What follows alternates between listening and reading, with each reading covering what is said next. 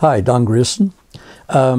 Obviously, when you get to the point where you feel ready to take your first big step and make music, record something, there is that process. The good thing today is that for very few dollars, the technology can make it possible to record in your home, in your bedroom, in your garage.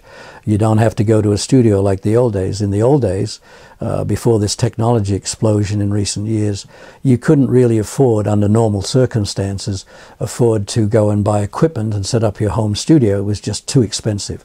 So what you had to do is go to, and there were many, in many places, studios. And that can be expensive too. There are still some studios left, but many of them have gone.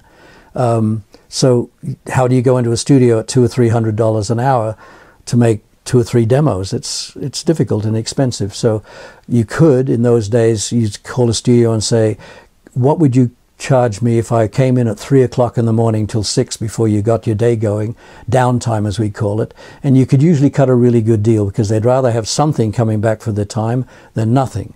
Today, that's really not realistic anymore because you can, as I said, buy equipment that is not expensive. You can use your computer. You can use your iPhone.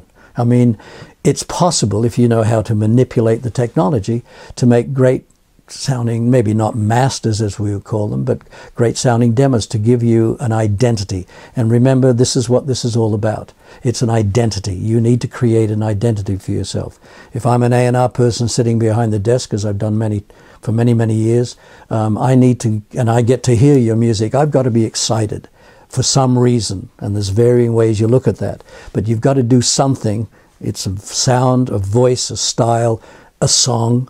All of those things come into the analysis of making a decision as to whether this is an artist that you'd want to spend time with, maybe develop with, and maybe eventually sign a contract with. And of course, on the other side of that coin in today's marketplace, it's DIY, do it yourself. You don't have to go to a label anymore. All of the rest of it is difficult, but it is possible, and you can do it yourself. Production is the end all of what the music sounds like when it's released. However, that's released through a label, do it yourself, online, digital, even the physical form. So when you think about you're going to make demos or produce in some way, I think the most important thing to keep in mind is before you do that, and you can experiment incredibly with the technology that's available today before you actually put the pieces together, make sure that you know exactly what you're attempting to do with your demo. With your production, make sure that you have a song that you truly believe in, and then make sure that you are ready, if you're the singer, that you're ready to define that song with your sound, whatever that is, and make it stand out as best you possibly can, because people in the business are looking for something that sounds a little different. Yes, we do have a tendency to follow a lot. Boy bands come in and everybody's going to be in a boy band.